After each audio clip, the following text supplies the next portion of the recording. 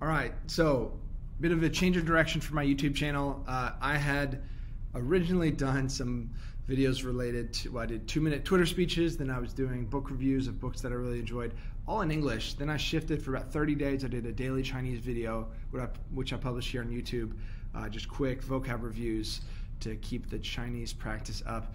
Had a lot of fun doing that. Ended up switching over to a brand new channel called Will Learns Chinese. So that's a separate channel. Do my Chinese videos there now. I've done just over 50 videos starting from the spring up until now, and those are continuously going up. So if anyone is interested in following along on my Chinese journey, that's over on the new YouTube channel, Will Learns Chinese. Main thinking there is that is mostly for myself to practice and publish and then re-listen to the vocab that I'm practicing.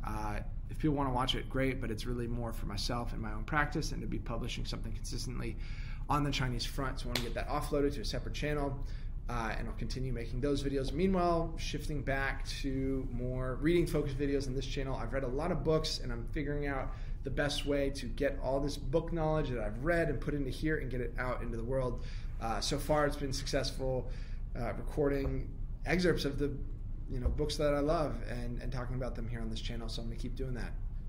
Next video coming up is going to be on Maya to Nia by Willa Cather. Phenomenal novel that I read last fall and reviewed this spring, and more to come after that. So that's the new direction for the channel. Chinese videos separate, back to English only content here for now.